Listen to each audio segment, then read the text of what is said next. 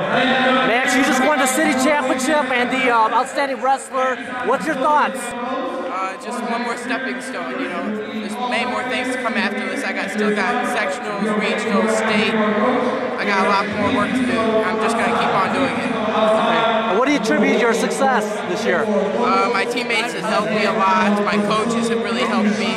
My previous knowledge of judo has helped me. It's just been, my family has helped me. It's just been a collaboration of all their efforts. Any final question, what are your goals for that from now on? From now on, D1 scholarship, win state, be a 3-time state champ, stay undefeated, just the norm.